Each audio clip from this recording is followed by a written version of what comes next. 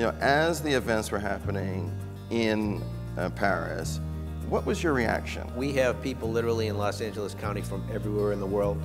So whenever there's an incident anywhere else, there's a direct nexus right back here to Los Angeles. What do we need to do here? What do we need to address? What are the voids that we haven't filled yet? There's a perception that there's increasing security leads to less freedom. It's not just a thing between national security and civil liberties, because certainly having, you know, order and protection is a big part of that. In this era of the web and everything that goes on, you got to have the ability to track this down because we know the risk exists. I do think the American people, if they do want to have these techniques be effective at some point, and this is probably not popular to say these days, but they do have kind of trust people in authority to be you know, weighing these issues and coming out with the correct answer. We have the ability to be able to deal with the immediate situation, but as far as policy situations, that's something that is much more protracted. How has technology, specifically the proliferation and the use of cell phone video, changed and impacted law enforcement in the 21st century?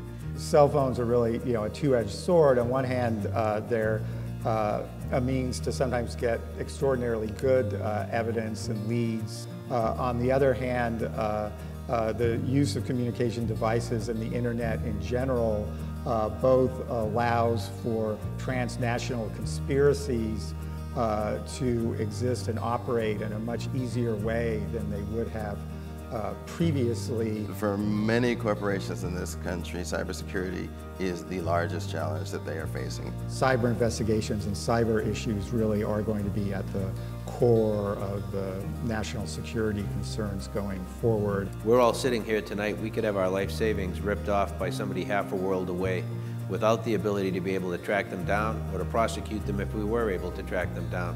When you look at our ability as local, state, or federal law enforcement to be able to focus on dealing with this issue, we don't have anywhere near the resources dedicated to what the problem probably is. You know, what could people do on a personal level to help in the fight against terrorism? I look on it more as a collective enterprise where, you know, we all are involved as citizens. We need to deal with it now. And will we deal with it now? In my opinion, no, because it's not right in our face.